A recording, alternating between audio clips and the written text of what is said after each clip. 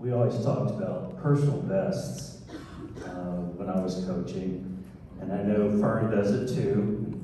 I think that's probably just something most track and cross-country coaches do. We talk about bettering yourself every race. The best thing about track and cross-country is you're up against yourself before you're up against all the other athletes. And if you're always improving yourself, you'll move forward. I want to thank Dave. Dave exemplified the track athletes that helped turn some of those track teams around in the mid-'80s to league champions for both men and women. That was our goal back then. Fern's goal was to win state. We just wanted to win the league. So, and that was a big accomplishment when we did that pretty much within 3 years, starting in '85. Before attending I want to say this about personal bests. I really have established 3 tonight for myself. If you'll let me be a little selfish for one. In the back area, I'd like those cross-country and track athletes that came tonight, just because I'm here to stand for a moment. I want to honor them because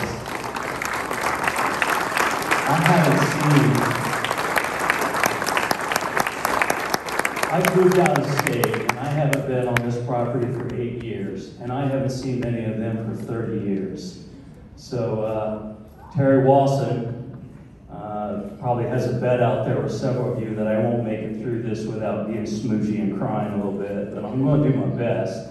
The older we get, we tend to do that. I tend to even shed tears during Hallmark movies now. Before attending I keep forgetting my other PBs. My wife, Doreen, 43 years. Anything I'm about to say after this, I don't include her, because she's the one that was with the kids most of the time, my own children. Even though I gave them as much as a father could, he coaches and teaches and does the things we do. You coaches know what I mean. But she was always there and helping sorting uniforms, doing actually the uniform laundry to those track kids who turned their uniforms in unwashed. She was there taking care of that. Our living room used to look like a laundromat, to be honest with you. The third personal best is my mother-in-law is here tonight, and next month she's going to turn 90.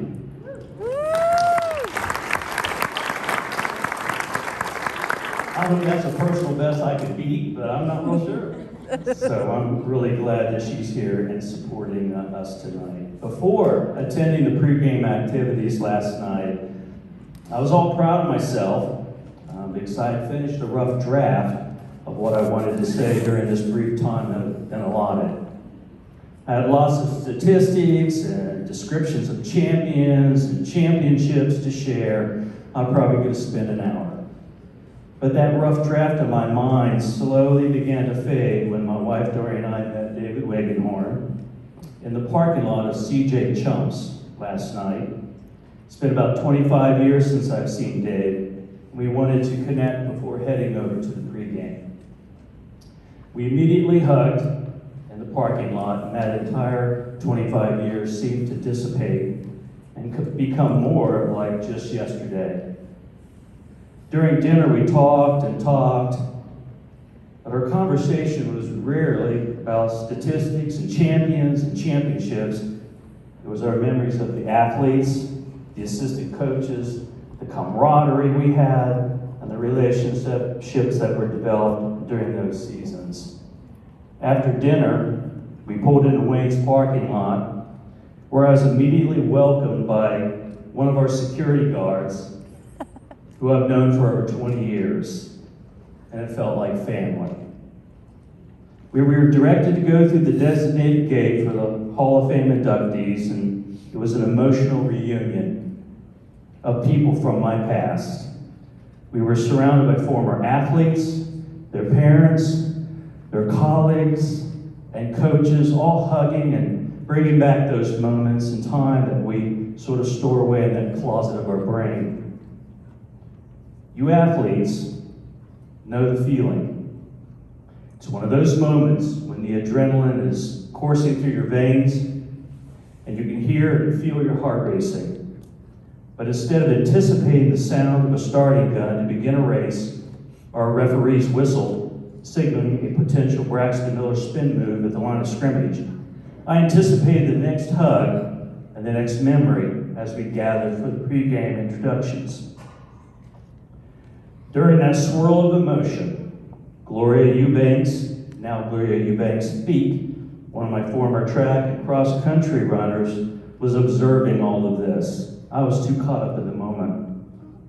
She looked at me and quietly said, "Are you beginning to realize the impact you've had on people?"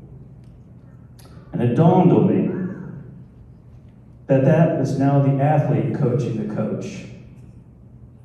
And I understand that this entire Hall of Fame experience is not so much about statistics and wins and losses, champions or championships, but more about the relationships and the bonds that were created and are created during our time participating in Wayne High School's athletics. And I'd be remiss if I didn't mention one athlete on my mind tonight. I was so thrilled. It's going to be the hard part. I was so thrilled when I received that phone call from Mike Fernandez, Fern, about this recognition.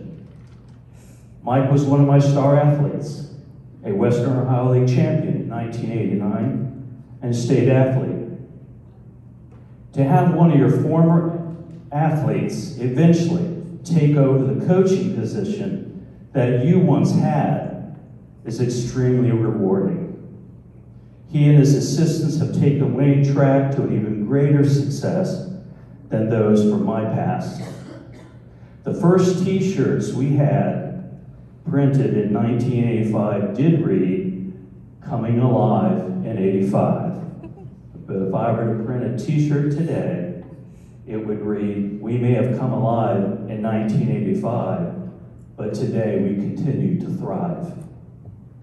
And just like old times, Mike, after one of your races, I'm coming to you to say, "Well done, young man." In closing, I remember telling our track and cross-country athletes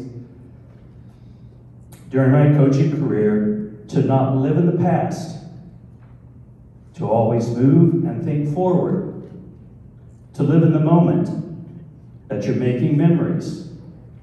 But I'm breaking one of my own rules tonight. Although I'm living in this moment, the last 24 hours for me have given me a wonderful journey back to the past. And finally, we all celebrate our lives and achievements. And I want to thank God, who I believe has a hand in all of our accomplishments. May He continue to bless the athletes of Wayne High School, their parents, their teachers, support staff, and administrators. And because of Him, I'll always honor and cherish this recognition for years to come. Thank you.